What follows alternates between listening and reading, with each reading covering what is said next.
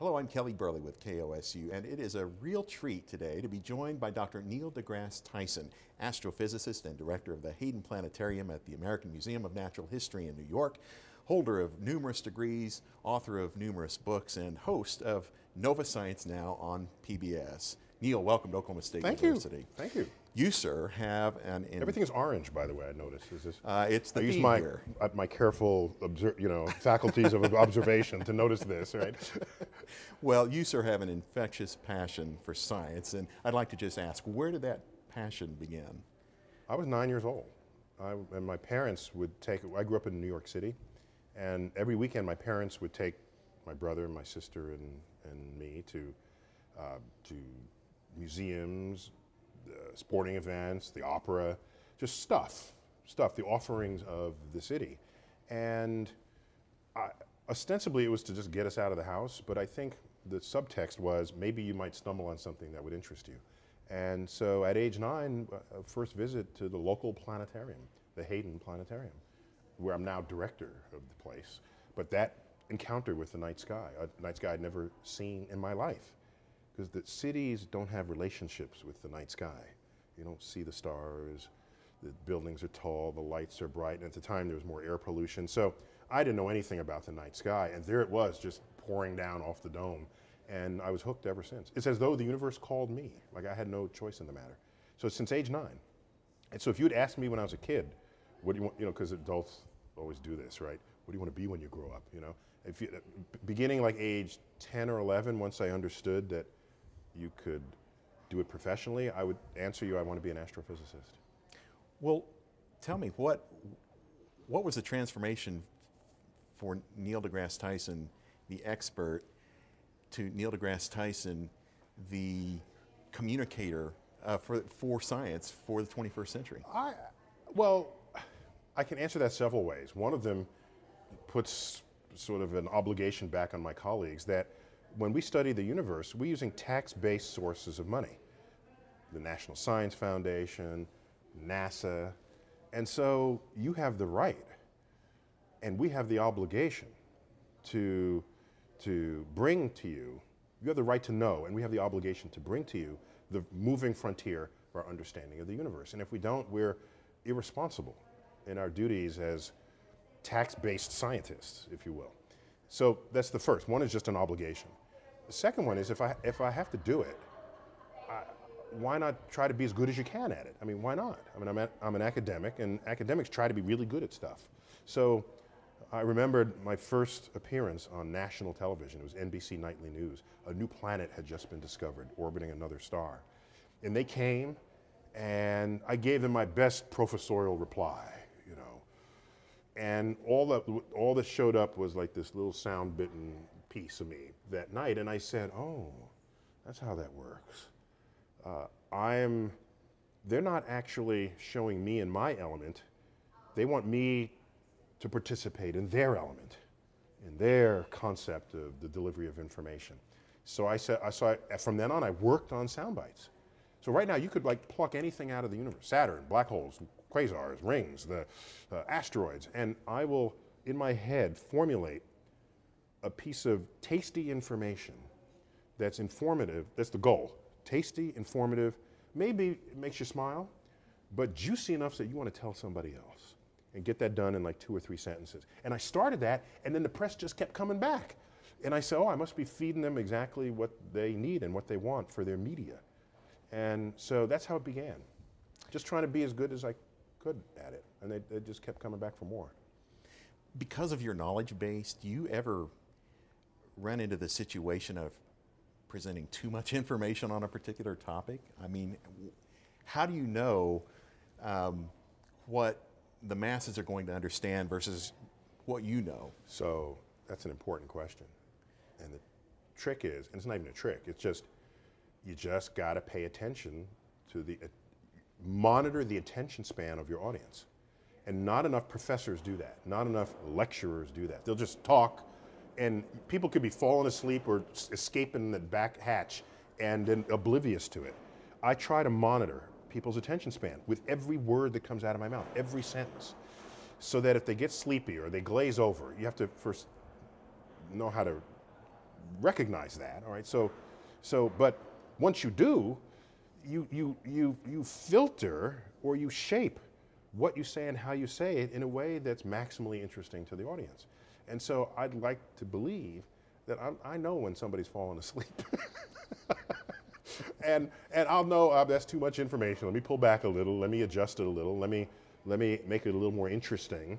Sometimes all it takes to make something interesting is to reach in for some pop culture references that matter to the audience. And so there's some TV shows I watch simply to be equipped to make pop culture references. I think of that as my pedagogical utility belt. You sort of pull out that and pull out this, and if they're kids, you need a different toolkit for kids than you do for adults, than you do for people who are sort of already enthusiastic about the subject. Then you can take them to new places. So you got to know your audience. Otherwise, just go home. Just, what are you doing? Now, is there one particular issue or topic that you would like to drill down deeper into? What would that be? Well, the whole universe is a pretty cool place, and I would sit here for weeks and just go everywhere in the universe. But if I had one message, it would be that to be more scientifically literate is better than to be less scientifically literate. In the 21st century, where innovations in science and technology is going to determine who leads the century and who doesn't. I think here in America, we've been sort of coasting on investments made before us, saying, yeah, we're at the top and we're at the front and take a look around. That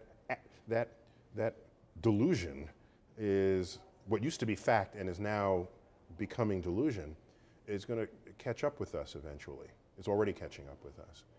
And as we recede to insignificance on the world stage. So as a scientist and as an educator, science literacy matters to me because so much can be lost without it. In fact, you say that our investment in science literally is a make or break for our culture. Our self-identity. I mean, if you didn't do science, let's say you just did art, okay? That's fine. Then we'd be known for our art, let's say. But you're not leading the world economically, because the engines of economic growth we've known since the Industrial Revolution, the engines of economic growth turn on your investments in science, engineering, and technology. Without it, you're a different kind of country. But I can tell you that if we stop doing it, we will turn into a country that is something other than what our parents had envisioned for ourselves, and something other than what our self-image is as a nation that leads the world.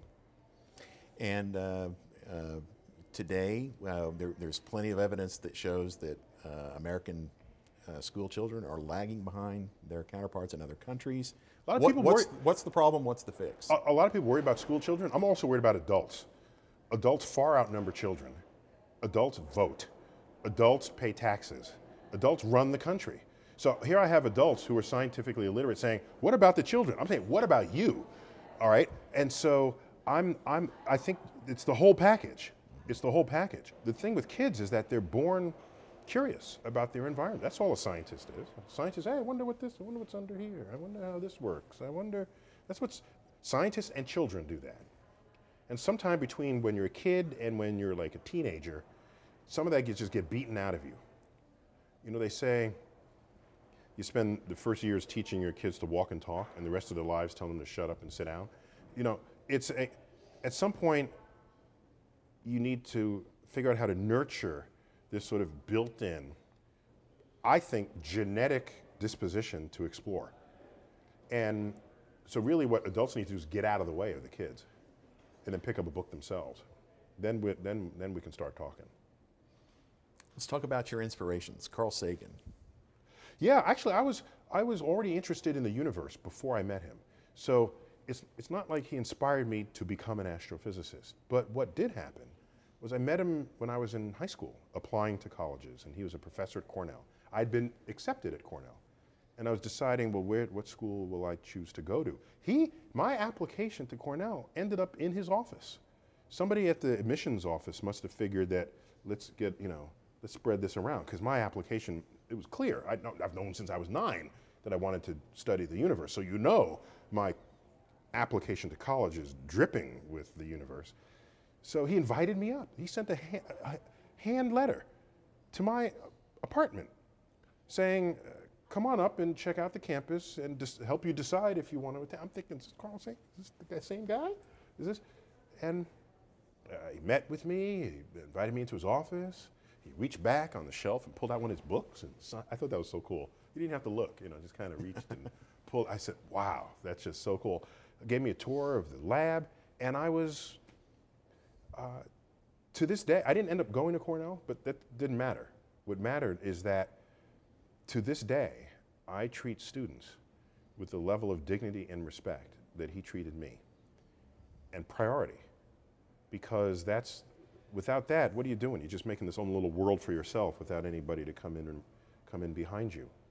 And for someone that famous to spend that much time with someone who he didn't know and who was I to him, that shaped for me what kind of human being I felt I should become as a scientist. And I feel it to this day. And another inspiration, I understand, Sir Isaac Newton. Oh, well, he's long dead, of course. It's not like we met or anything, but yeah, Isaac Newton, just because you read his writings, it's almost spooky how connected he was to the operations of nature. And, you can only dream about being a fraction as plugged in as he was, trying to understand how the world worked.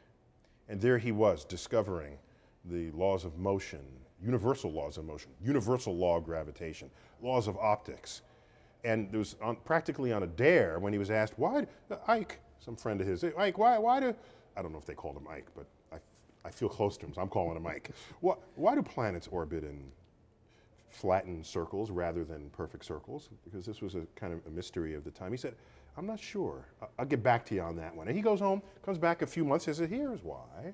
So how'd you figure that out? Well, I invented integral and differential calculus to solve that problem. So he's inventing calculus practically on a dare. And you see the power of his mind. It gives you something to aspire to, even if that aspiration is only a fraction of what he had attained. Nonetheless, it would be a magnificent life if you could do a fraction of what Isaac Newton could. And so he keeps me going. With all of the discoveries that have been made, and with the fact that we're on the cusp of all of the new technology that's available, what do you see for the future in terms of discovery? Yeah, futurists usually overpredict the near-term discoveries, and they underpredict the longer-term discoveries. It's a fascinating, because the longer-term discoveries are not just extrapolations of what you're doing today. They typically come about from the cross-pollination of areas of understanding that if you're just extrapolating, you're not connecting them. You just say, well, if you do this today, you'll do 3 times that in 5 years or 10 times. No, but when you cross-pollinate, whole new things happen. Whole new ways of doing business, whole new ways of interacting with life. And so when I think, as a scientist, I think of discoveries of our place in the universe rather than just a new widget that be sold at the video store. I'm eager to know if there's life on other planets. In our backyard, Mars, that's our backyard, get used to that. Backyard, Mars. Mars once had running liquid water coursing over its surface. Now it's bone dry. Something bad happened on Mars, by the way. I want to know what happened on Mars. I want to know where the water went. And when the water was there, I want to know if it once had life. If we go rummaging through the soils of Mars, will we find fossil remains of a once thriving biota? I want to know that. There's a moon of Jupiter called Europa, kept warm. It's too far from the sun for the sunlight to keep it warm. So the surface is frozen, but Jupiter's pumping energy into the solid body, stressing it, and it pops back to shape. Very slight, but it's noticeable, and it's a pumping of energy into the system, and it melts the ice deep below. There's a liquid ocean, been liquid water for billions of years. I want to know if something's swimming around in that ocean, underneath the icy surface of Europa. Once again, our backyard, except maybe that's the neighbor's yard, a little further out in the solar system. So there are frontiers that I think can be answered within our lifetimes that I'm eager and chomping at the bit in anticipation of. Is a Mars landing within reach for us? Yeah, oh yeah, so the next Mars landing is like we're sending a whole laboratory there. It's called the Mars Laboratory, basically. And it won't answer all the questions that I have in mind, but you got to take increments, because maybe you'll learn something on this next mission that'll help you shape the next question that you ask. And if you shape the next question, that shapes the technology you will use to answer it. So you can't do it all at once. That's just not how science progresses. What's your message during your visit to Oklahoma State University? What's the one thing you want to impart on your audiences here? I would say, as an astrophysicist, I can be cliche and say it's important to always keep looking up. That would be my message. Very good. Anything you'd like to add that I might have missed today? I have to keep looking up? I have to follow that now with something more profound? All right, let me think. How about sometimes an investment requires an entire generation to realize what the return will be from having made that investment. And if you invest in technology, you get a widget next year or 6 months or within the annual report of the company that did the investing. But when you invest in science, there's not a product at the end of the business quarter. There's not. But you're closer to a new understanding of how the world works, from which new economies can emerge. An entire branch of physics called quantum physics. At the time, it's like, what's that? Atoms and particles, and they do weird things, and who cares? That's the entire foundation of the technological revolution. The computer doesn't work without our understanding how quantum physics works and exploiting that fact in the operations of that machine. And the inventors of that were not thinking, hey, I want to make a computer one day. An electronic, no, that's not what they were thinking. They were just advancing the frontier of physics. So in your portfolio of what your nation is, yes, you always have artists and musicians. That helps flesh out the culture. It creates a nation that you enjoy living in, okay? That's great. But don't forget the different timescales of return of the kinds of investments you might want to make, so that you can live in the country that today we think we're living in, but in fact are not. Dr. Tyson, we just scratched the surface, but it's a real pleasure to meet you. Thanks for having me on. Thank you so much. All right.